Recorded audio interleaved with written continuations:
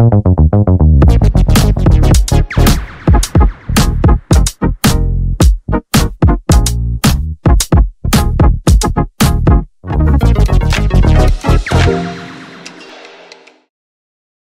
friends, welcome to my Princess Diana channel.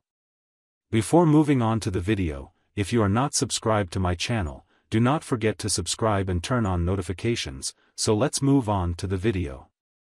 All of this only accentuates Meghan's apparent insecurities and fear during the polo match, which took place in contrast to the ostentation and grandeur of the surroundings. She was afraid that shared actions with Harry would lead to her losing many privileges, which is why he was mandatory to sign what was addressed as a seal of sovereignty, making a promise only to her. Given the occasion of a glamorous polo match, which had been witnessed not only by Lady Victoria Hervey but also arguably by camera crews filming the event, which eventually led to Meghan's Netflix deal, it seems that the Duchess decided to put the metaphorical sovereignty seal on Harry. This was evident when another woman tried to pose for a picture after the trophy presentation, yet the Duchess demanded that only her take turns being next to Harry, who appeared more a utilitarian than a companion or husband. Indeed, all of the actions organized at the Centennial Polo Cup in Florida, which supported the charities Harry had co-founded in the name of aiding the youth of Southern Africa in 2006, seemed to position Meghan as an insecure woman close to people unfamiliar with the rules and principles of appropriate behavior. A particularly acclaimed editor argued that the sundress and sandals have revealed the true colors of Meghan's interaction with Dr. Sophie Shanduka stand near her during the celebration, seemingly berating the latter for placing herself next to Harry. This action remains derogatory in many different ways, where Meghan had managed to provide a negative image for viewers who expected to see otherwise.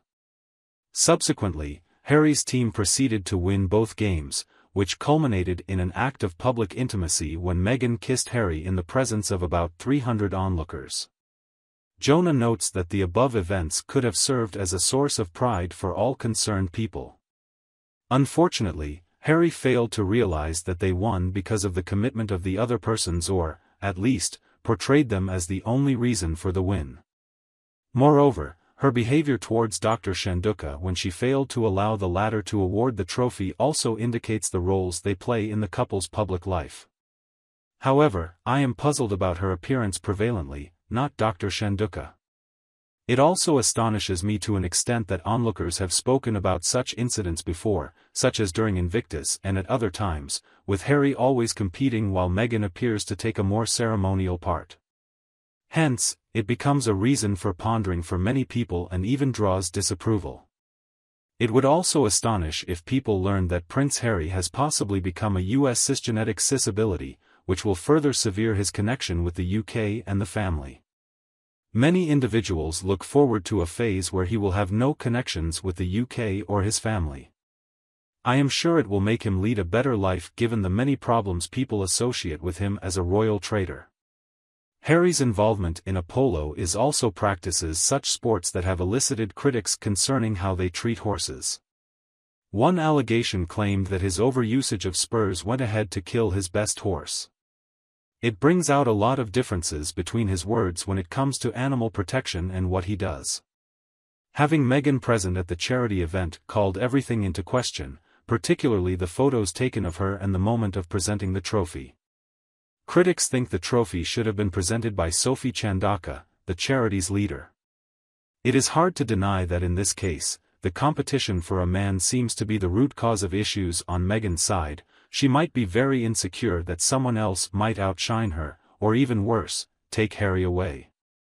The uncertainties depict the characters' associations under serious doubts and fears, hence, both Harry and Meghan do not feel comfortable in their roles. Regarding Meghan and Harry's relationship, it is hard to hide that their personalities are so interconnected that they are better off together. The divorce might not only hurt society but leave them alone since nobody will want them in their old age. Therefore, Meghan's personality, with all of her attempts to be in the limelight, slightly spoiled her reputation. She has nothing to do with the polo event and does not contribute to that team, but she tries to be present in the photos that are meant to be used on occasion. Source: customer provided. Her need for lights and these photos reflect her poorly. Indeed, it depicts her as the typical child, who would stand next to me in your first most substantial way.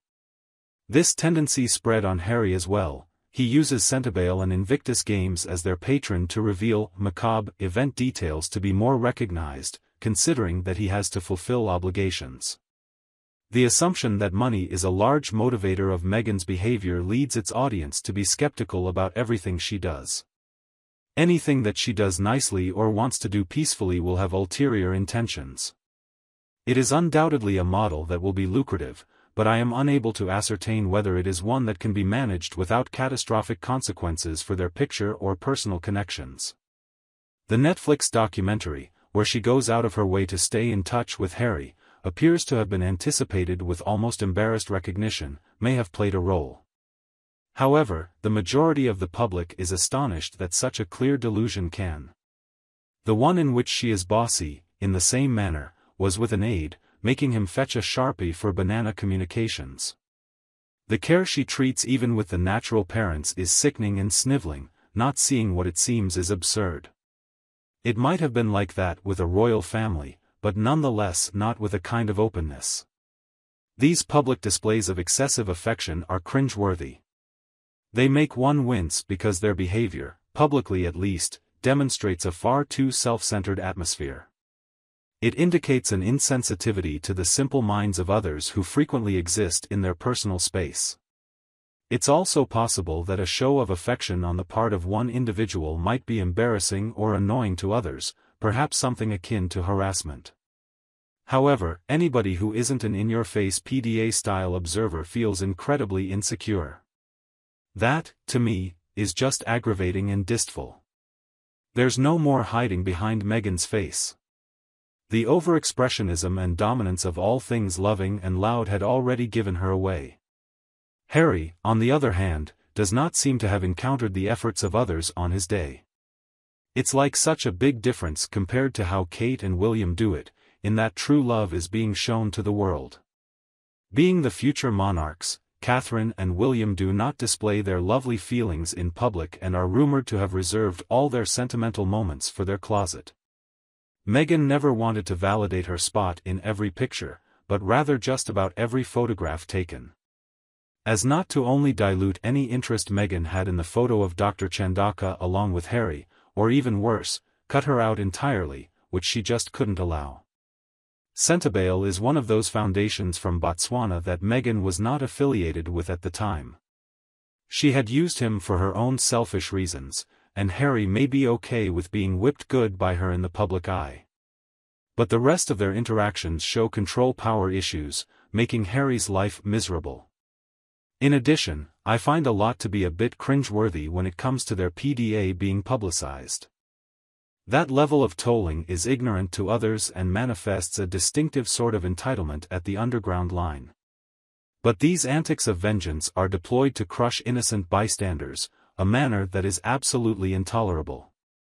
After all, the reason why the Netflix cameras were at the Omaha Polo party is due to the emotion that would come while teaching individuals how to play. However, that will all fall when Harry Falcon strikes her stallion, who takes advantage of spouts. Eventually, the Omaha Polo party is broadcast as a harsh and humorous sport. This couple drives me mad. Or am I the only one who believes this is completely disgusting? Please provide feedback in the comments section below. As a result, we will depart on a quick detour. Would you be willing to give such a romantic display in public as Meghan and Harry did? What if you will be in my situation, and it is going to happen to show your actions right ahead of your eyes? Public demonstrations of affection seem to be permitted by certain people as independent expressions of affection and relations. They argue that a person is at liberty to exhibit his feelings. Yeah, it is real. However, the public expression of affection seems to be utilizing one's personal life and disavowal others' mental well-being and privacy. Other people share public places, so someone's privacy or psychological integrity should not be sabotaged. Please tell me whether you agree with them. Furthermore, Meghan's mad behavior have not ceased at then. What is happening after the match has left individuals more than appalled.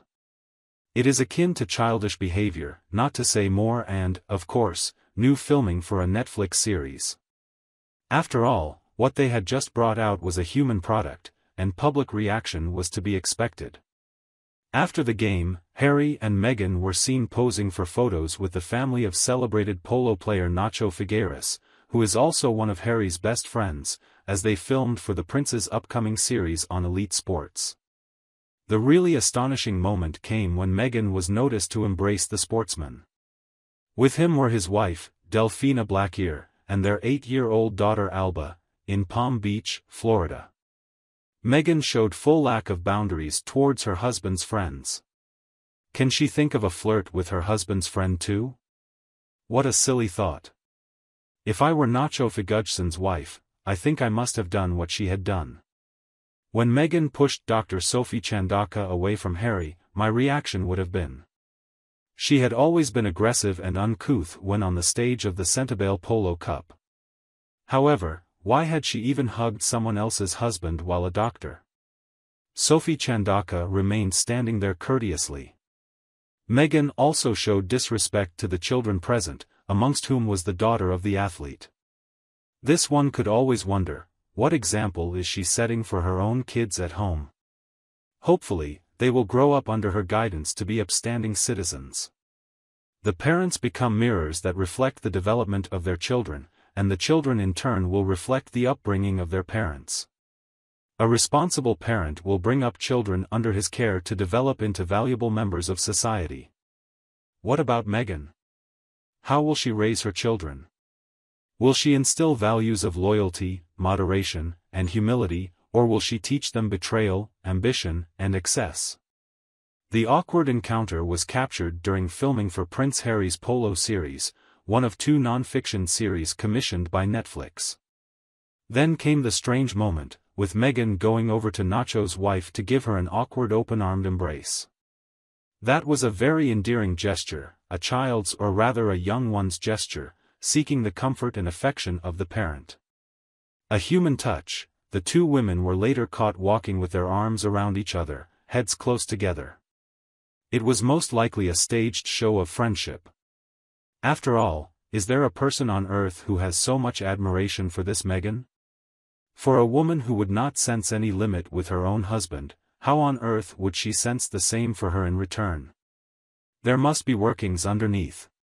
This has never required pointing that out to anybody. Fact always remained that she is behaving like a child. This was one of her predicted behavior traits, wherein she pretends to be innocent and sweet to people about whom she knows very little. After all, they are more of Harry's friends. And then, maybe Nacho and his wife are besties with the Duke and Duchess of Montecito. They didn't invite the couple to lodge in their Wellington, Florida mansion while in Florida. Wow, so you are close then, or just a bunch of prearranged scenarios? So, Mrs. Nacho is being paid by Netflix to appear as though she were besties with Meghan. Poor woman. Hope it was a big fat check. She deserves it.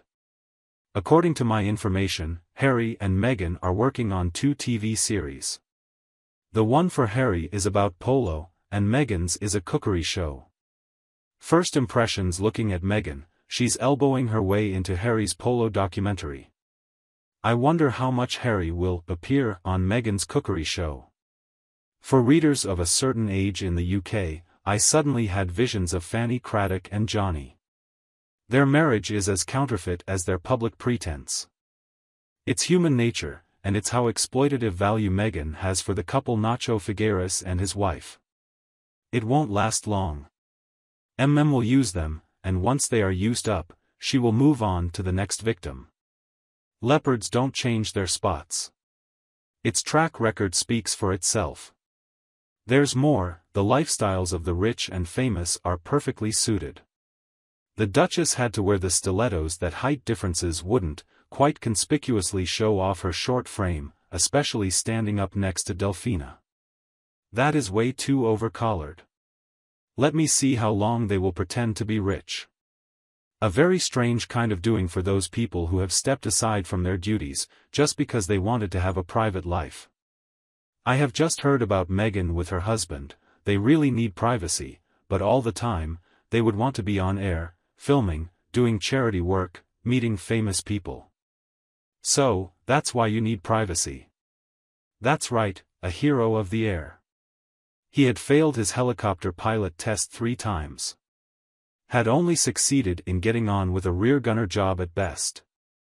He had a brother who was a Royal Air Force search and rescue pilot, apart from being an air ambulance pilot. I know who I would give the title of hero, and it's definitely not one who buys himself awards or has spent a deployment hiding in a heavily guarded underground bunker and playing computer games. The royal family is definitely lucky to have Willem. I would think the royal family could have stopped with only Harry, and see where the UK would be now. Probably it would be colonized by another empire. But okay, let's sympathize with Harry and Meghan.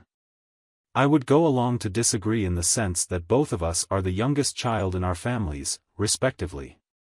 One with a mommy that's absent, and a daddy who's overcompensating, and another with a dead mother, and a nanny, Tiggy, overcompensating for the loss of the mommy figure, giving in to their every want and desire ... as has been pointed out. That is where 2 human beings meet and bring out the pain in them. I believe that the people in the UK, and even the people in the US, will look upon them as good people, having in mind what they underwent in the past. This is, however, not to say that their ordeal is not acknowledged or that they suffered it willingly, but instead as a calamity that befell them and from which they had to get out. Rejection and critiques are all the more reason to make sure I outdo myself. As for the run-in with the famous polo player Nacho Figueres, it was just another example of Markle being thrust into the limelight, feeling special, and even seeking attention. As for her series on cooking, gardening, and friendship, one gets a feeling of doubt if she has friends or even if she cooks, save to pluck the cooked duck from the tree, or gardens beyond picking the fruit from off the trees. Meghan is always looking for the spotlight and always wants to be the center stage.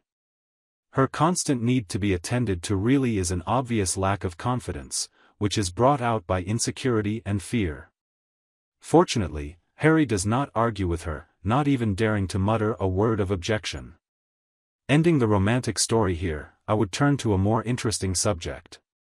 But despite all these expressions of love and huge relations, it seems that their relationship is falling apart. Paparazzi of late captured the couple having a heated altercation at the Four Seasons Hotel, with sources purporting that Prince Harry has caught Meghan cheating.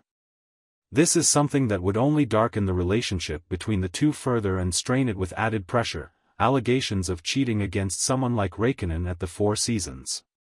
Terry's recent statement that the United States is his main home has provided further food for some of the British tabloid newspapers. Taken against the backdrop of continuing turmoil within the royal family since their withdrawal from senior royal duties in 2020, this latest move carries huge weight. So it does reflect deep complications, further compounded by Harry's troubled past and upbringing.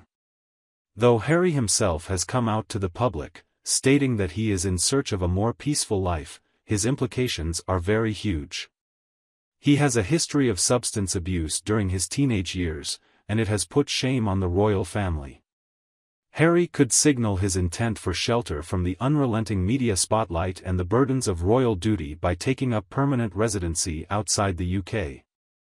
If anything, the decision to set up a permanent abode in the United States can only further amplify the ongoing speculation that has surrounded the fraught dynamics between Harry and his brother, Prince William. Rumors of discord that have haunted them for years now take on a new lease of life, with much of the disapproval supposedly coming from William, who apparently disapproved of Harry's choice to step back from royal duties and to marry Meghan Markle. This move across the vast flank of the Atlantic Ocean could result in an extra tier of complexity for their already beleaguered relationship, besides straining the scenario. However, they suppose that there exist perspectives that suggest financial independence as the main reasons that drove Harry and Meghan to take up their new line of actions. By then living, however, in the United States, they gained a higher degree of independence to chart their own course without the limitations of royal protocol. Another view to this strategic move could also be an effort to save their family from the immense media glare and scrutiny put upon them. Felt in the United Kingdom. Closer scrutiny of this matter, however, shows that alternative perspectives may indeed demonstrate that Harry and Meghan's decision to move to the US was actually prompted by quite a number of reasons. While independence and the ability to make choices toward philanthropic pursuits that are definitely more dominant attractive forces, it is likely that other nuanced considerations play into their choice. Moving to the other side of the Atlantic, the royal couple saw a greater independence opportunity and perhaps a chance at charting a more personally fulfilling course without the sidetracking demands and traditions that come with royal protocol and tradition. This strategic move is actually a conscious step towards reclaiming control of their own lives and destinies so that they could write their narrative outside the bounds of the British monarchy. Besides, the decision to stay in the US could be seen as a very possible way for them to escape the frenzied media attention and public glare that dogged them in the UK. The move offers them the kind of privacy and isolation that was fast slipping from their grasp back home, hiding them from the prying eyes of the tabloid press and, therefore, leading more relaxed and real lives. Essentially, with a view towards financial independence, or active philanthropy, at that.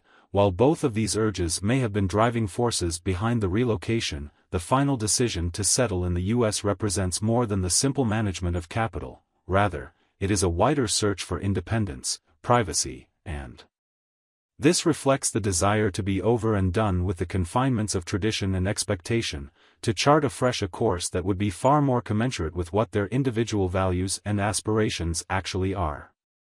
Though this controversy of drug using would have had no direct impact on Harry's decision to relocate, this would have deepened the layers of drama in the story.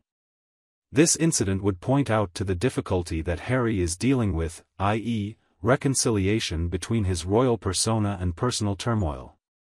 His move to live in America could be seen as an attempt, on the part of some quarters, to get away from such scrutiny and, well, maybe clear the path unencumbered by baggage from his past and royal connections. That's it for our video, my friends. I hope you have liked it. Please let me know your thoughts in the comments, and like the video. If you haven't done so yet, if you want to be first to be informed about my content, please subscribe to the channel and make sure you turn on notifications. Thank you for spending this time with me. Take care of yourself and stay healthy. I'll see you in the next one.